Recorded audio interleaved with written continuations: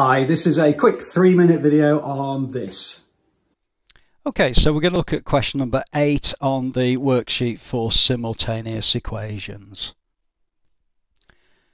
Okay, so question number 8, we're being asked to work out the length and height of the rectangle. It does look a little bit daunting when we see it like this, but if we recognise that because it's a rectangle, then this and this are equal to each other, it allows us then to create effectively a equation. So I can say 5x minus y minus 8 is equal to 3x plus 5y plus 4, and then I'm going to put this in a form that I'm going to find useful to be able to use simultaneous equations with. So if I take 3x away from both sides, I get 2x, and then if I minus 5y from both sides, I get minus 6y, and that equals, add 8 to both sides, that equals 12. Okay, now all of those coefficients are divisible by 2, so therefore I can write this as x minus 3y equals 6, and that just makes my life a little bit easier. So let's have a look then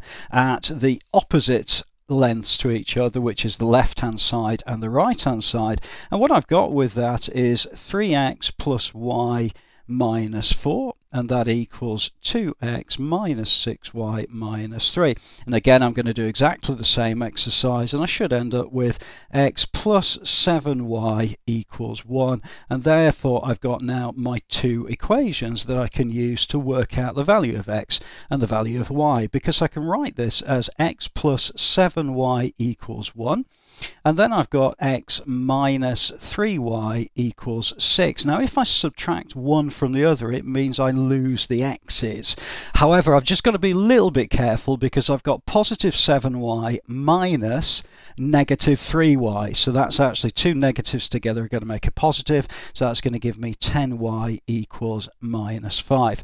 Okay, when I work that out, if I divide both sides by 10, I'm going to get minus 5 over 10. So therefore y equals negative 0.5 as a decimal. And that works for this because I can then substitute into one of the equations. It doesn't matter which one I choose. I'm happy to choose any of them, but I'm going to use x plus 7y equals 1.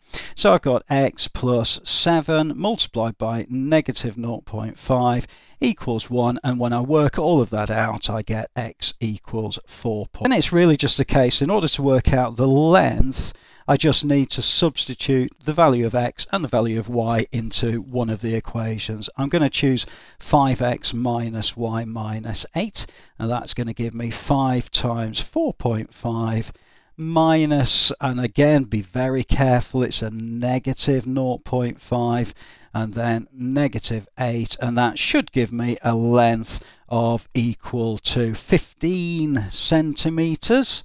And that's my first answer. And then if I want to work out the width, okay, I'm going to again just substitute into one of the equations. I happen to choose 3x plus y equals 4.